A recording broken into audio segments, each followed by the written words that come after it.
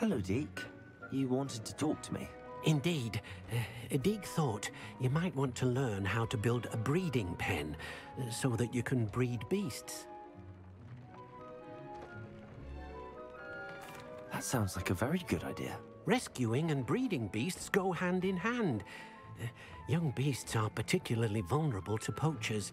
Breeding beasts here in the room will allow us to keep the younger ones safe. It's gonna be interesting. What do I need to do? First, bring a pair of beasts to the room. One male, one female. Deek suggests rescuing thestrals, as they're at great risk from poachers.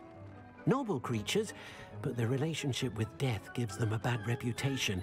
They're prized by poachers for their tail hairs. I've seen thestrals before, but where would I find a pair of them nearby? Deek has seen some wild thestrals not too far from the Hogwarts grounds. Then you'll need to purchase a spellcraft for the pen from Tomes and Scrolls and gather the materials it requires. Once you've rescued the thestrals and you have the spellcraft, you come and find Deek. All right, cool. Let's do that real quick.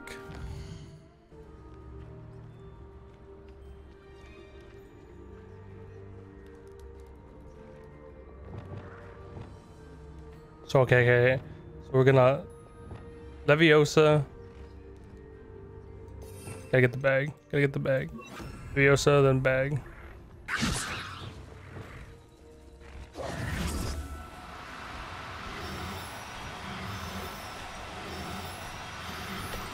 No shot. Difficult. I mean, you no harm. BMO. Oh fuck, he's flying away. How do I? Come to me. Come to me. Come to me. Come closer. Keep coming. Come on. this is animal cruelty. Oh, this is not funny. Come on, keep it closer.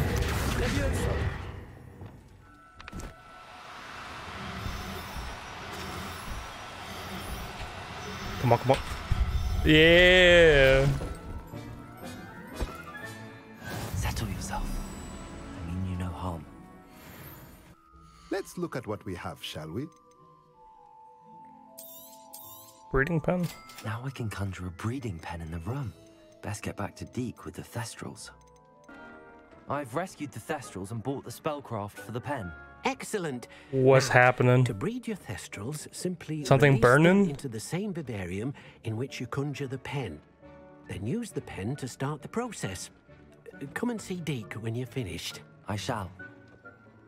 I wonder where I should conjure their pen.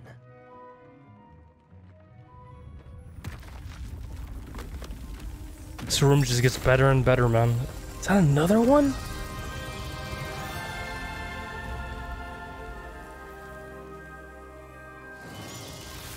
The swamp. Wow. Wow. This game gets better and better, man. Deke never grows tired of the room's surprises. We now have the perfect place for those thestrals. Please let Deke know once you've bred them.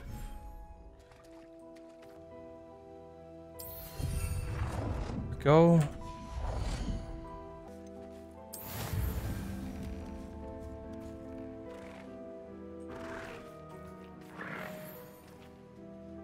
Oh, is it?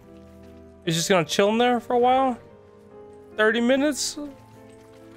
Are you gonna be dead in 30 minutes? Jesus.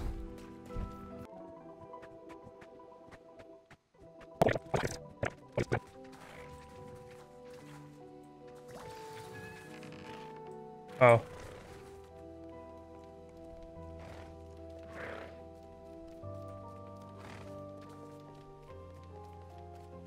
Wow. Hello, Deke. You'll be pleased to know that a little thestral was born. How wonderful to have more thestrals in our world. Such misunderstood beasts. I'm sorry that we can both see thestrals, Deke. Deke is privileged to see such majestic beasts, but sometimes wishes Deke couldn't. Deke is to blame. What do you mean, to blame?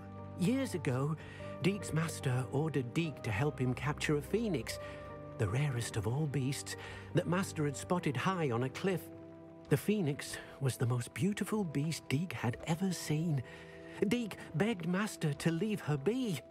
When Deke hesitated to climb up the cliff as ordered, Deke had to punish himself.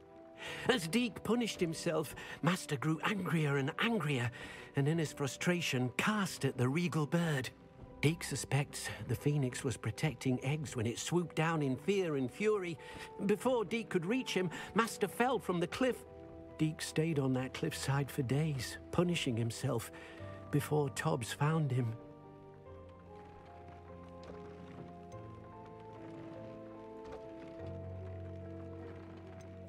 What a horrible tale, Deke. I'm so sorry. Deke has only told Professor Weasley that story, and now yourself. Deke often wonders what became of that phoenix.